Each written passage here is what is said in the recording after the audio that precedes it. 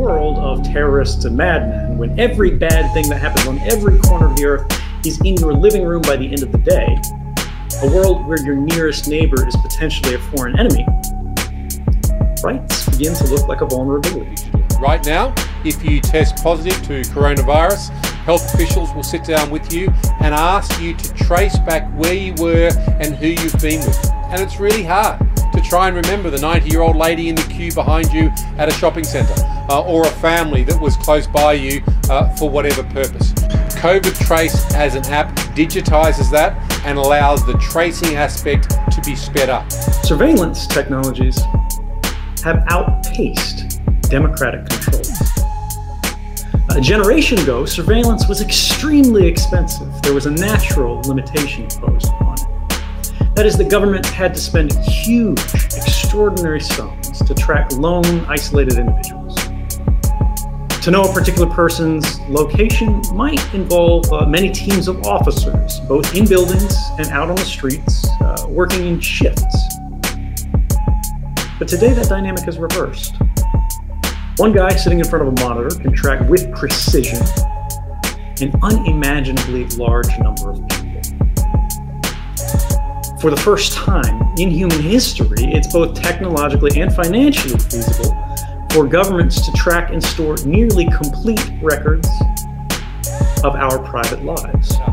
The intent being, and what we really want, is for as many Australians as possible, well over 40%, to download the app. It is entirely voluntary. We are witnessing the construction of a world in which the most common political value is fear. Announcement from the WA Police Force. We would like to remind everyone in the surrounding area to ensure they are social distancing.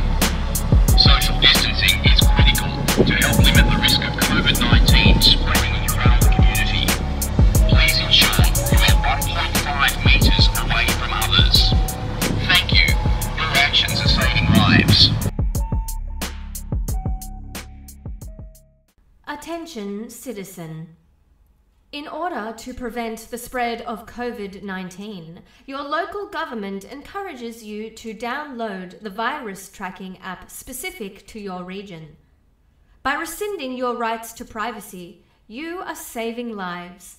Remember, all non-essential travel and gatherings are banned. We thank you for your compliance. Have a safe day. So, if you didn't get that, that was a joke? She's hilarious.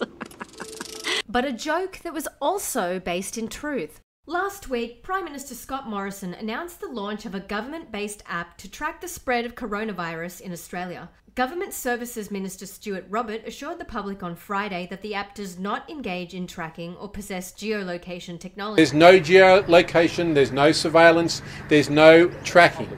So all Australians can have absolute assurance, from the privacy right the way to the security, right the way to the individual elements, the bits and bytes of the code, that the app is simply a health app for individuals voluntarily used to help us trace those who may have been close to someone who's been infected by the virus. But judging by this government's ties to the CCP, I and many others are questioning those assurances. The app currently remains voluntary after the PM's original warning that it could become mandatory drew, quote, howls of protests from Labor and others. Look at this from SBS. Drew howls of protests. Typical elitist garbage. SBS has had a problem with freedom of opinion for a while now, and that's because it's propped up by people like Margaret here, who will probably want to speak to my manager at the end of this video.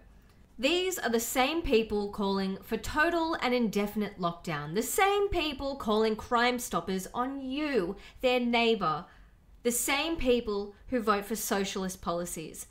Oh, shudder! People in other countries are defying government orders, they're protesting lockdown measures, but down here in Australia, everyone's just like, This is fine.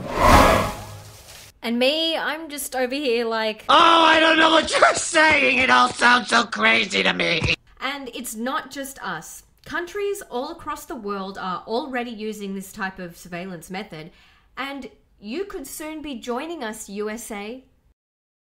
Given what we know about government track records with things like transparency and honesty, as well as the fact that some of Scott Morrison's own ministers don't want to download this app, I'm going to have to put this in the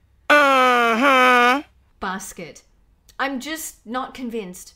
Why is this being announced now? Why do we still need well above 40% of people to download the app when we were told the curve was flattening? This isn't about health. This is about surveillance. This is about control. This is about reconstructing society. And what comes next?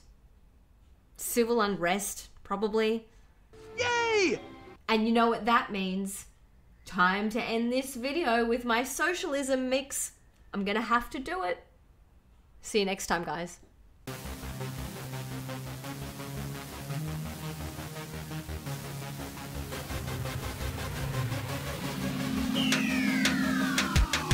If we wish to be free, if we mean to preserve inviolate those inestimable privileges for which we have been so long contending, if we mean not basely to abandon the noble struggle in which we have been so long engaged, and which we have pledged ourselves never to abandon until the glorious object of our contest shall be attained, we must fight! I repeat it, sir. We must fight!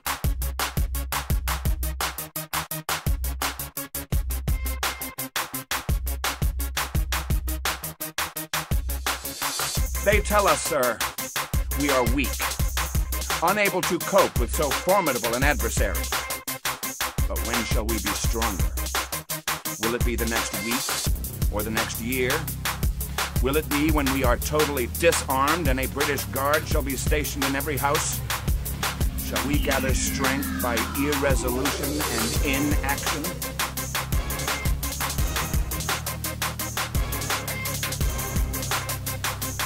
The battle, sir, is not to the strong alone. It is to the vigilant, the active, the brave.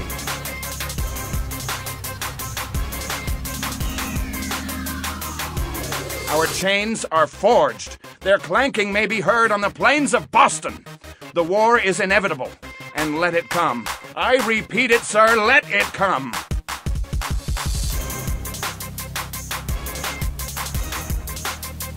I know not what course others may take, but as for me,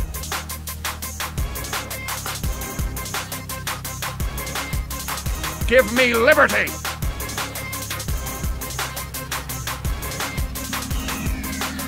Or give me death!